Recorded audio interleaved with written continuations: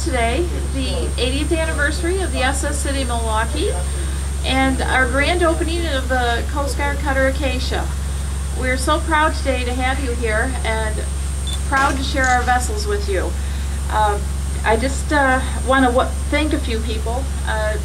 First one would be the Frank V. Foster Trust. Mr. Foster's not here with us today, but yes, he is.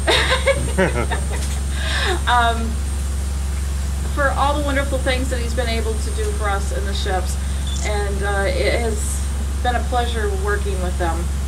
And also, I want to thank our board who works tirelessly to make sure that things get done. And also for our staff who has put countless hours in, just above and beyond, even when they're not supposed to be here, they come in and do things for us. So thank you to them. I want to tell a little bit about what's going on right now. We've got a new painting project going on the City of Milwaukee. The Foster Foundation has donated $10,000 to make sure that we can get her painted up and looking beautiful for everyone in the community. And the painting project has started, so if you walk through the boat, please look around and see the changes in the paint. And the hull actually will be getting painted very shortly. We just are getting a new barge, and we'll be taking care of that hopefully before the end of the summer. We're very excited about that.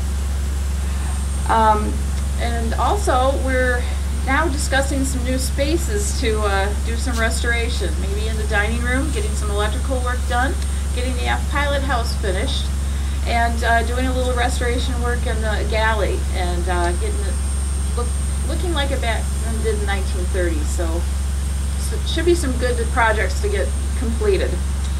And I really don't want to talk too much here, but so I'm going to hand this over to Mayor Mack, and he is going to speak here for a moment. So, Mayor?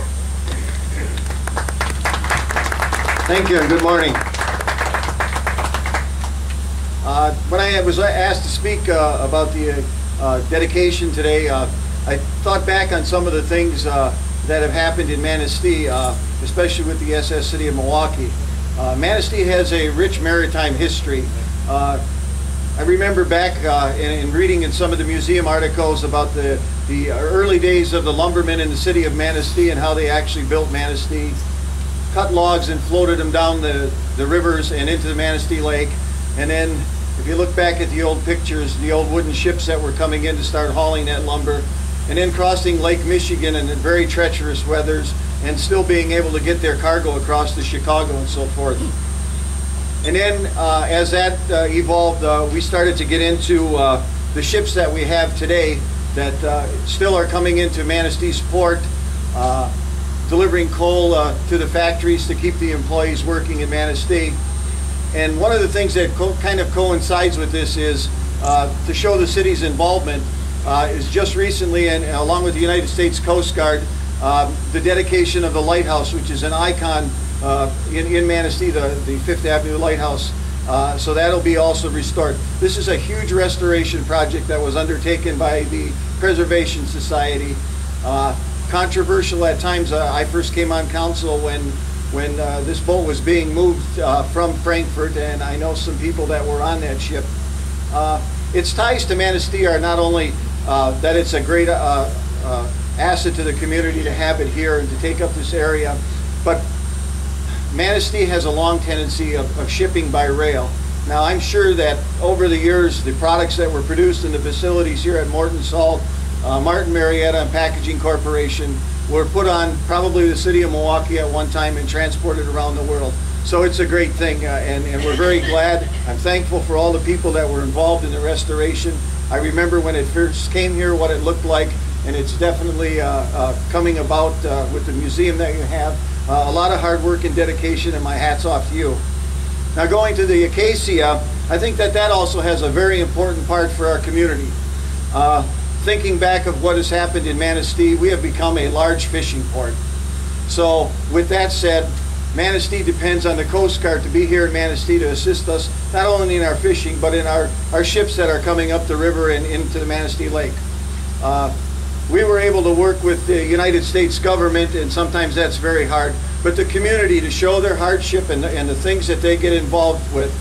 when the United States government was talking about closing Coast Guard Manistee, the citizens of Manistee got an effort together, went to Washington, and through their stronghold was able to not only keep the Coast Guard in Manistee, but build a brand new state-of-the-art station for those men, and I applaud you gentlemen for being here today. We have a great relationship with them here in the community, and so this is, with the dedication and grand opening today of the Acacia, a very important fact for the city of Manistee and for the Preservation Society to take on another huge project, and I look forward to going aboard and seeing that. Once again, I want to thank the members of the Society for all your hard work. You've come a long way. The city is here to help you. We've helped you before in writing grants, and so I appreciate all of you coming out, and thank you very much, and enjoy your day.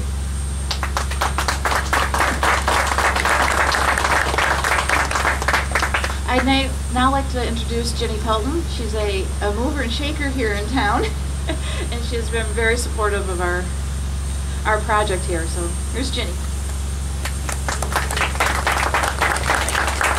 Good morning, everyone. I represent the Manistee Area Chamber of Commerce. We are the business link for your community, and we are thrilled and honored to be part of this dedication today, the 80th anniversary of the City of Milwaukee and the Acacia's dedication. Every time I'm involved with a group of people that volunteer to keep something going, it's always moving, but since I've developed a relationship with Linda and this City of Milwaukee, I've been impressed by the dedication of the Preservation Society here. I don't know if I've ever seen people more committed to a cause than all of you. I think it's just extremely noble of you to keep something so important in our community. It draws visitors, it helps our economy because people come here specifically for this event. And we toast you from the Chamber of Commerce, and we will continue to support you in everything you do. And I again congratulate you from the Chamber of Commerce for this accomplishment today.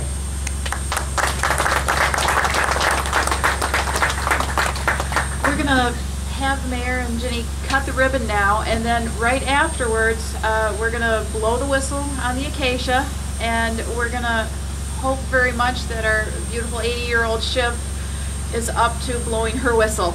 So we will give it a try. So Pat, here's our scissors, and then here one of you can have the real scissors. However,